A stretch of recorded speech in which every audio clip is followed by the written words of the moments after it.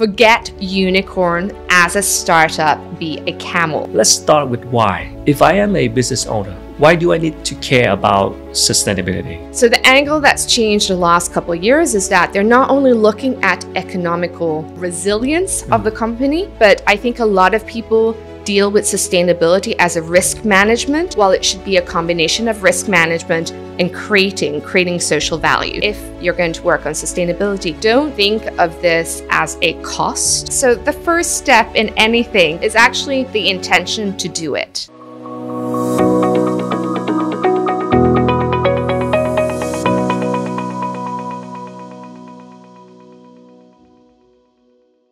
Hello and welcome to Vietsuccess Business podcast. I'm Quốc Khánh, your host. This is a sub-series called Greennovate. We're going to talk about green economy innovations and the topic of sustainability. This is a initiative, a collaboration between Vietsuccess and NORDCHAM, Nordic Chambers of Commerce in Vietnam. So thank you, NORDCHAM, for this opportunity. We're going to hear from corporate leaders, industry pioneers, activists, many guest speakers on their latest insight into the topic of sustainable development.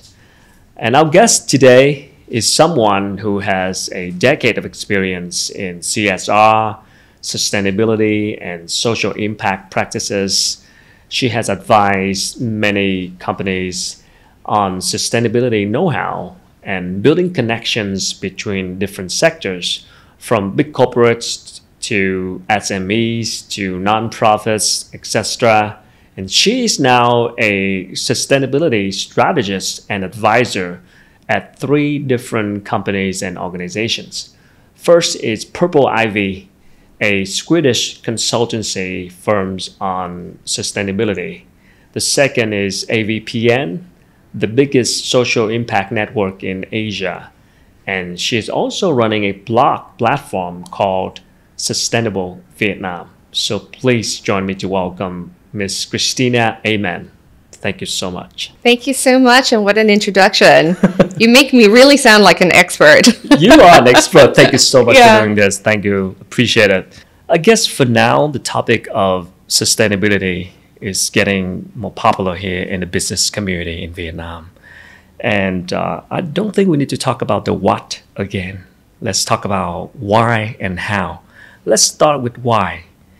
If I am a business owner, if I am a SME owner, because SME is accounting for 90% of the Vietnam's economy, why do I need to care about sustainability? Why should I prioritize this concept from day one? Well, thank you so much for the question. I think I'll backtrack with one definition, or maybe two, 1 or 2 definitions, and that is the definition of sustainability. So if you talk about sustainability, is actually what are you doing with the needs of the day that doesn't impact the needs of tomorrow?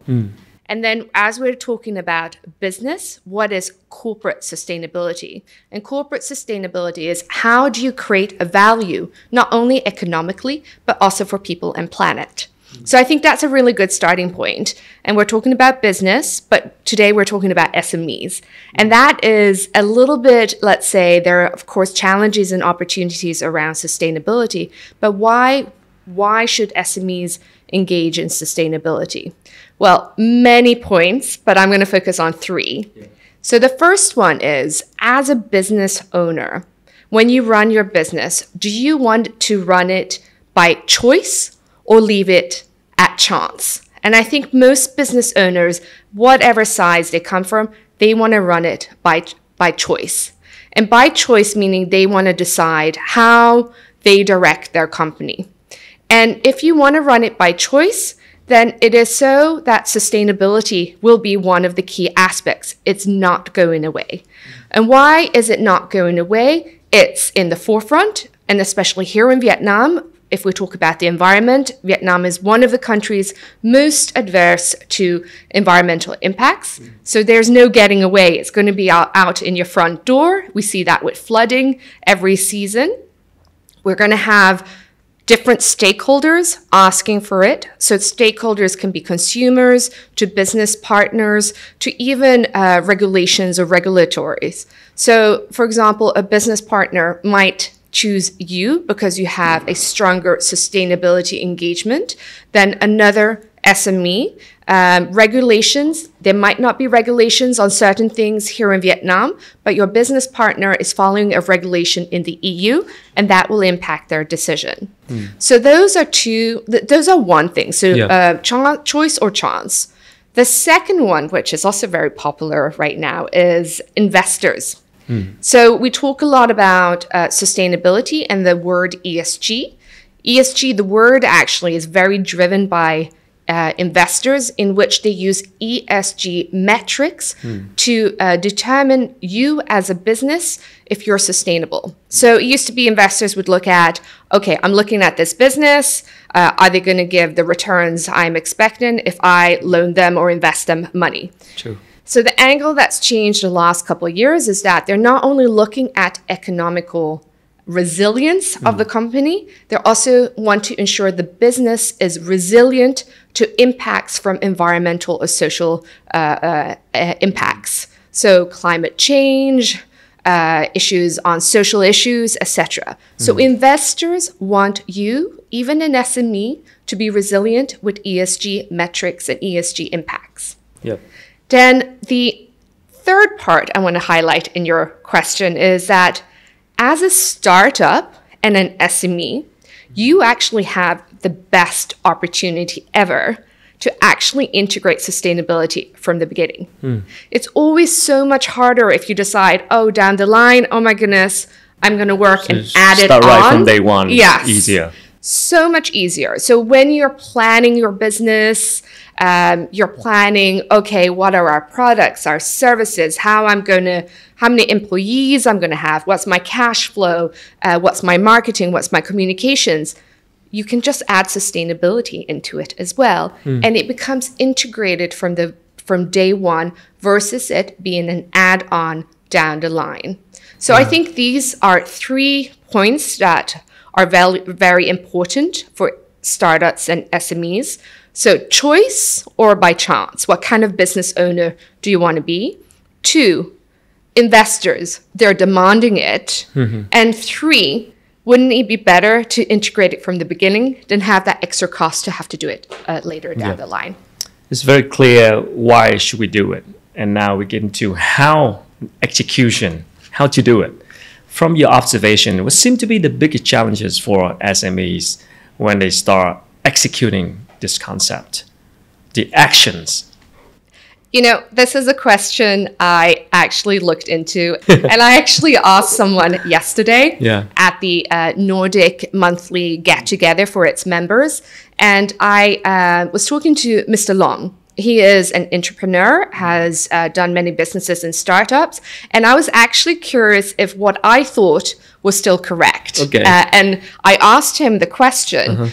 First of all, his response when I introduced myself to him, when I said, what do you do? You know, you're at a networking event. It's like, what do you do? And he was telling me he's an entrepreneur and he runs his business and done multiple businesses along his career.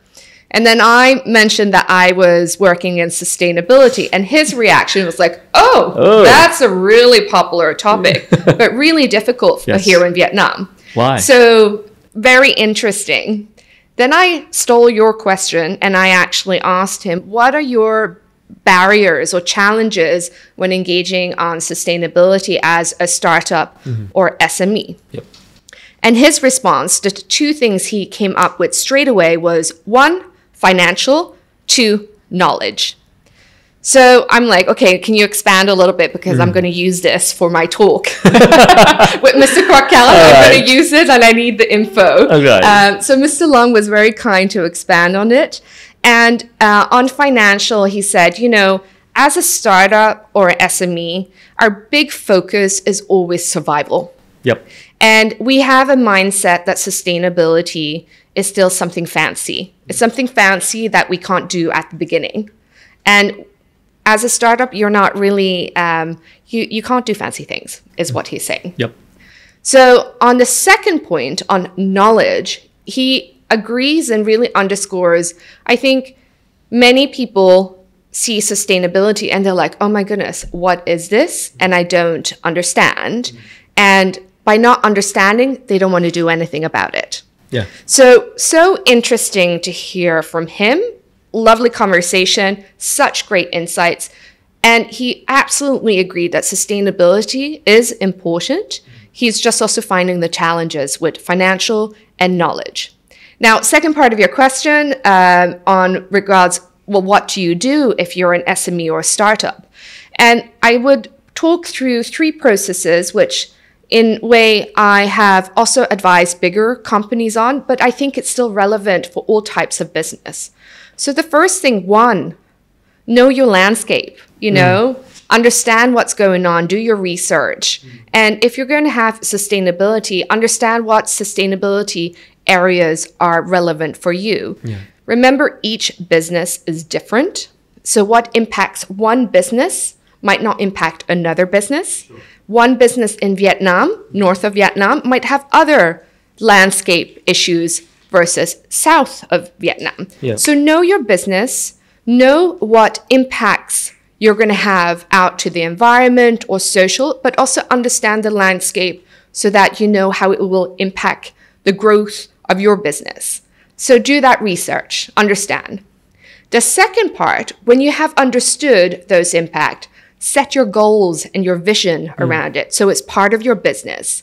And your goals, I think, is really important that as a startup, an SME, you don't have to set like 20 million goals. Narrow it down to what is most important for you so that it's manageable, but then create a roadmap that allows for those other key goals and visions to come along the way.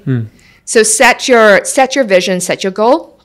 And the third part is act and implement. Yeah. So put in the processes in place, make the intention known to your employees, your stakeholders. This is what we're going to work on, and including many other areas, but set your intention, put the processes in, have your communication in place, and make it something that you do on a day-to-day basis as a business. Yeah. And then it doesn't stop there. I've just given you 3, and then sometimes you have to start over again to look at it, because like in business, nothing is the same every time. It's always movement forwards, and sustainability is the same thing. Movement forwards. Sometimes it changes, and sometimes it stays the same for a short or longer period of time. Yeah. In the same way you make an investment on communications, HR, infrastructure, include sustainability, and that turns the cost to an investment. So if we don't have money from investor, how could SME could solve the money problem?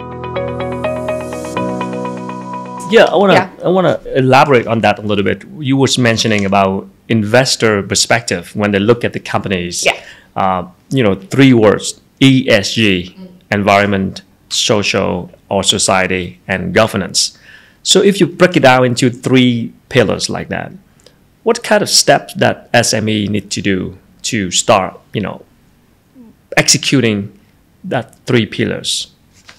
Gosh, that's a very big question. I think, everyone from all sizes is like, how do we work on these? So if we go back to the definition of sustainability, corporate sustainability is creating value on economically, but also on people and planet. And sustainability is one word with 3 pillars underneath, as you say: environmental pillar, social pillar, and governance pillar.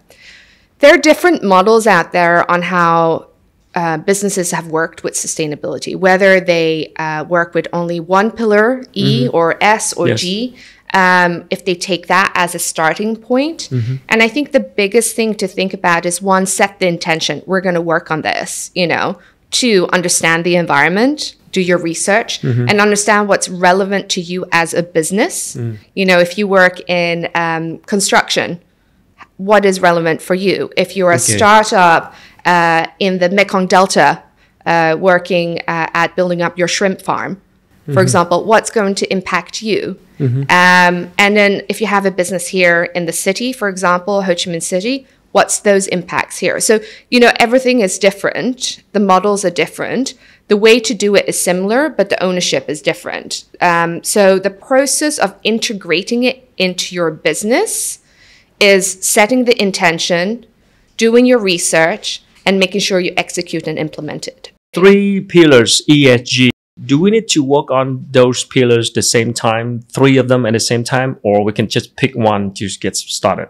Okay, so this is a question that sustainability, it's not so that you work on one and it doesn't impact the other. So I think that's important to clarify. So, for example, if you work on environment issues, it doesn't mean it doesn't impact people, which is under the social banner. And if you work on environment and don't deal with processes, code of conduct, ethical behavior, that's also. So yes, you don't have to work on everything at the same time, but you have to acknowledge that they're all interconnected. Yep. Yeah. Let me get into a more specific one. You mentioned about your conversation with an entrepreneur, Mr. Lam, and entrepreneurs. And number one he mentioned is money. Yes. Funding, money. Yeah. I just want to learn from all the example from Nordic countries when companies have to deal with money problem in terms of doing sustainability and they need some money to do it, and how to solve the problem of financing gap or capital funding gap when they still in survival mode. Most of the SMEs, we are in survival mode, but we still want to invest into sustainability. What are some of the lessons we can learn from? I think let's start with that most investors won't just invest in sustainability. They're investing in the whole package of the business. So there might be specific investors that invest in impact. For example, impact investors, they only invest in companies that work towards impact plus have a return on investment. But if we do a general view on investors, and they often invest in corporates that are holistic. So it's the holistic approach. They want to invest in a company that has both the economic returns, but also understands that they have put together a strong sustainability agenda in terms of a roadmap to meet ESG, for example. So what they want, really, to put simply, investors are looking for businesses that are going to be around. Okay. They are looking for business that are resilient to any shocks out there. And they're looking at businesses that have planned and future-proofed their businesses for such impacts. So if we don't have money from investor, how could SME could solve the money problem? Okay, we're really focused on the money question here. Okay. Yeah. The money problem. The money problem. So if we go back to what I said earlier, I think the biggest thing is, if you're going to work on sustainability, don't think of this as a cost. Most startups and SMEs think sustainability as a cost. But as you're starting up your business, you're still going to make an investment in yourself and in your business. So in the same way you make an investment on communications, HR, infrastructure, include sustainability, and that turns the cost to an investment. Okay. Yeah. So you can also invest in yourself. You don't need to wait for someone else to invest in you. In terms of communication, you just mentioned, so how do companies communicate their social value creation strategy to their stakeholders, including customers, employees, and investors? Let's start off by, let's not greenwash, ESG wash, or pretend that we're doing something that we're not doing. So let's start with that. And I think a lot of people jump the gun and communicate something they don't have. So let's go back to the process first. Make sure you are doing something around sustainability before you communicate it. And I think the biggest and my most favorite is storytelling. People want to be engaged around the story of how you engage on sustainability.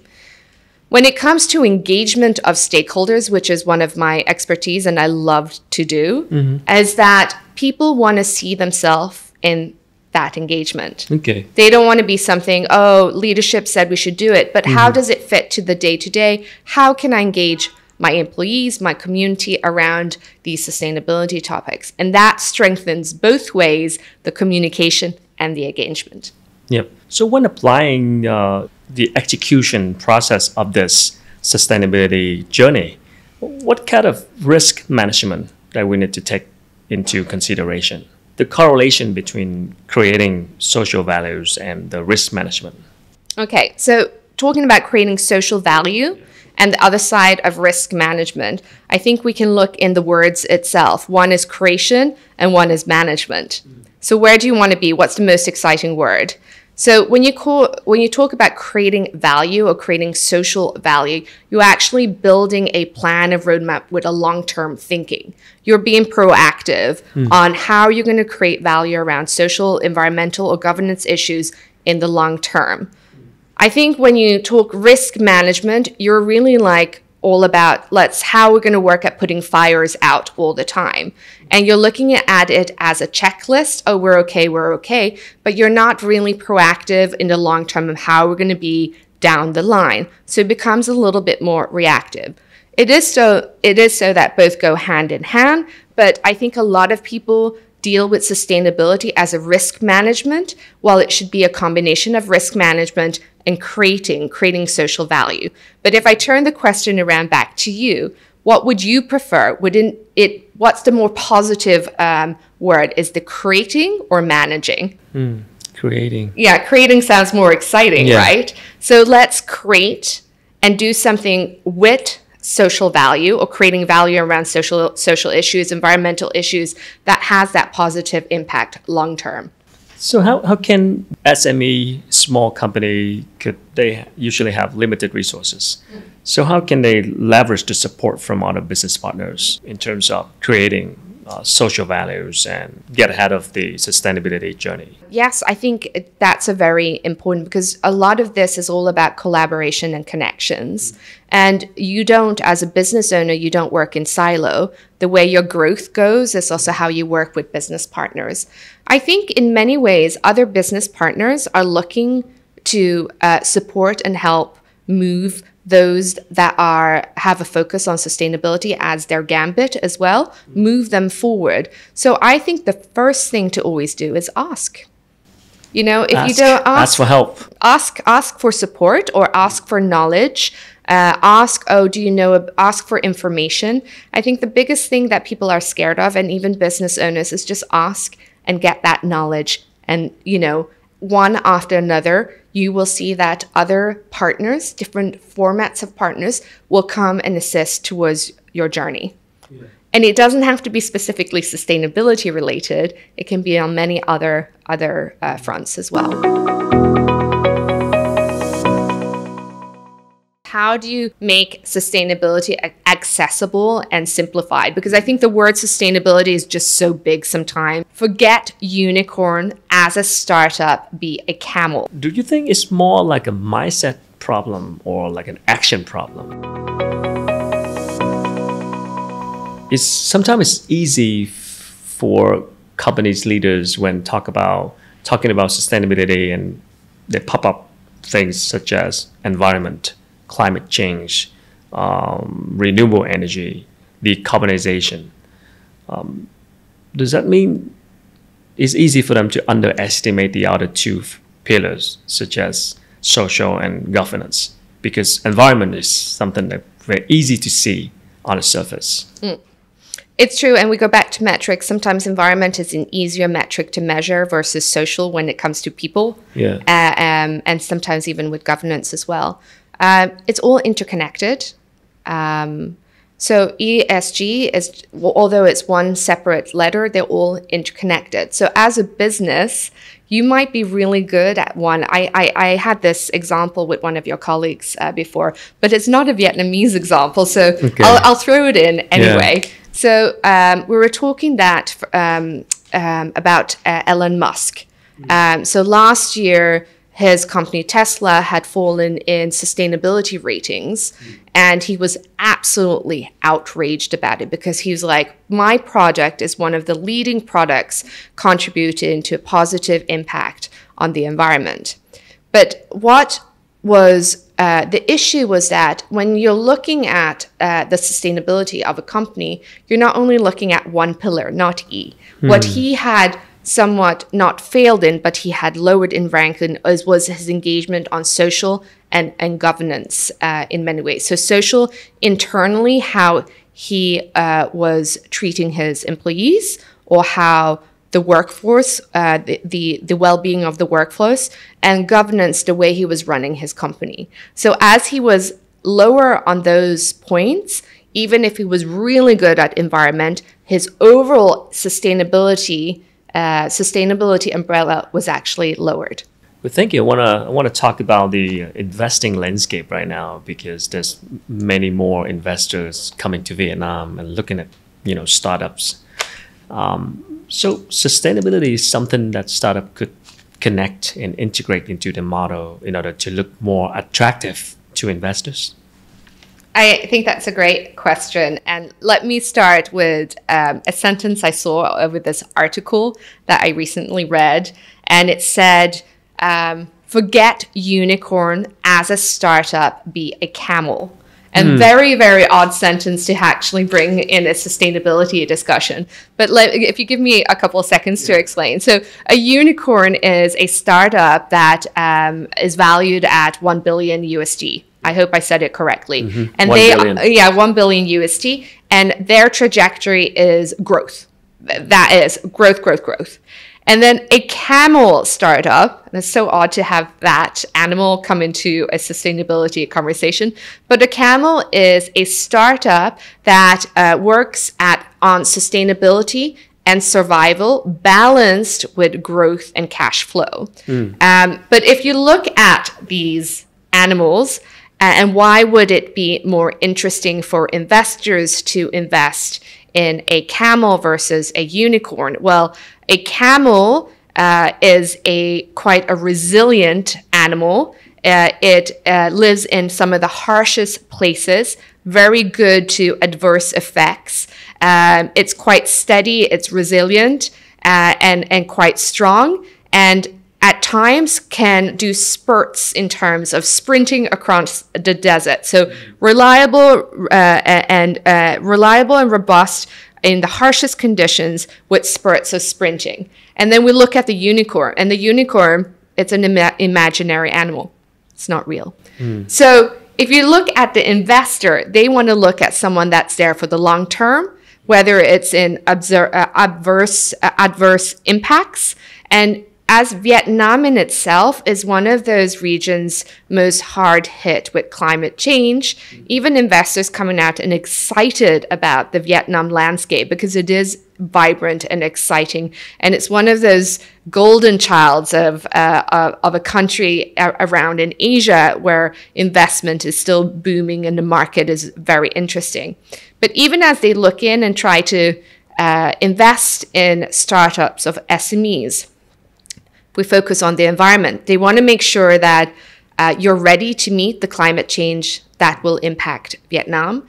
2, on the social side, that your workforce is a strong workforce, and 3, on governance, that you have ethics and code of conduct and there's no corruption. So these are things that they're looking for things to be in place. And my question back, because we're talking about unicorns and camel, to wrap up, is there any other animal one can use that is so resilient, or we skip that? I guess it's the buffalo here. Oh, the buffalo. In Vietnam, that's just a symbol of Vietnam. Sometimes it becomes a symbol. So we turn around and we say, forget the unicorn, startups should be buffaloes. Yeah, it should be buffalo. And you mentioned earlier when we had an early conversation, you said that sometimes sustainability is not a big word. It's already there in the business strategy. You try to build a good business. Everything is right there. You just don't know. Can you elaborate on it a little bit? Yeah, we had a really lovely conversation just catching up before this recording. And one of the things we were talking about is how do you make sustainability accessible and simplified, because I think the word sustainability is just so big sometimes. And then we throw in the word ESG and then measurement and metrics. And then right now, everywhere you hear sustainability in all the media and everything like that. So it is quite overwhelming. One of your colleagues did mention it as well. It's so overwhelming. Where do I, and the question before, where do you start, or how do I learn about it? How do I decipher?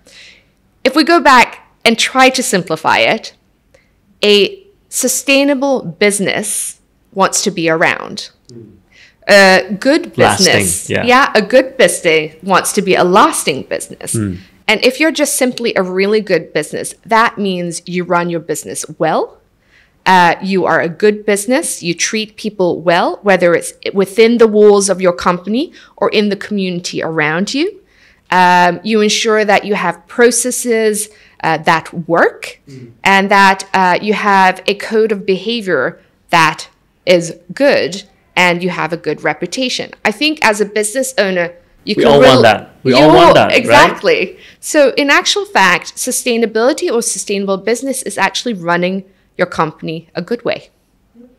In terms of money and knowledge, do you think it's more like a mindset problem or like an action problem when getting to sustainability? Oh gosh, you are really giving me tough questions. I really have to think about them today. If I take it in the Vietnam context, and I look at and I talk to people all the time. You can ask, I always have conversations with people. The interesting thing about mindset and knowledge, I think it's a combination of two, but you also have to look at the generation challenges here. So those that are a little older, my age and above, but a little older, they have a mindset of growth.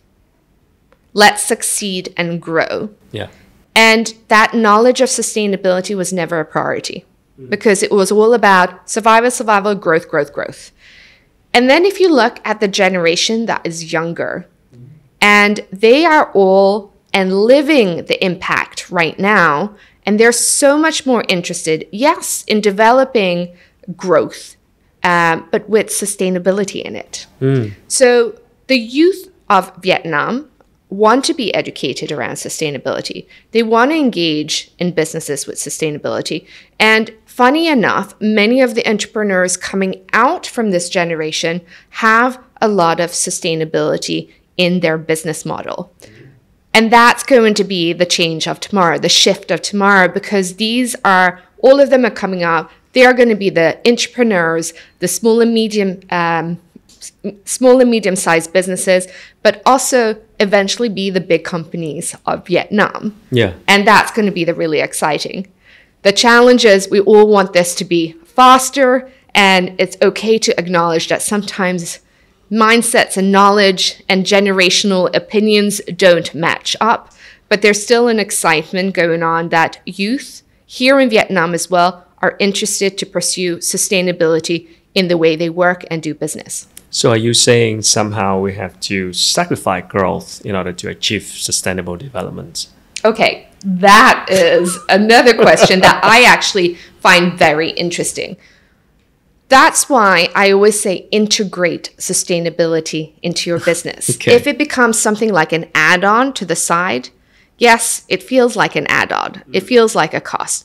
But if it's part of your day-to-day way of doing business, it doesn't become something that is like, oh, we have to focus on growth, or we have to focus on sustainability, or we have to focus on communication. It's actually the full package. You're focusing on all at the same time. So that's why I say, even as a startup or SME, integrate sustainability from the get-go, so it's part of your business from day one, instead of having it on the side. Yeah, I guess in the big companies in Vietnam, and especially the family business, you mentioned the older generation and the younger generation sometimes have a clash. Yeah. Because they're different in mindset in terms of sustainability.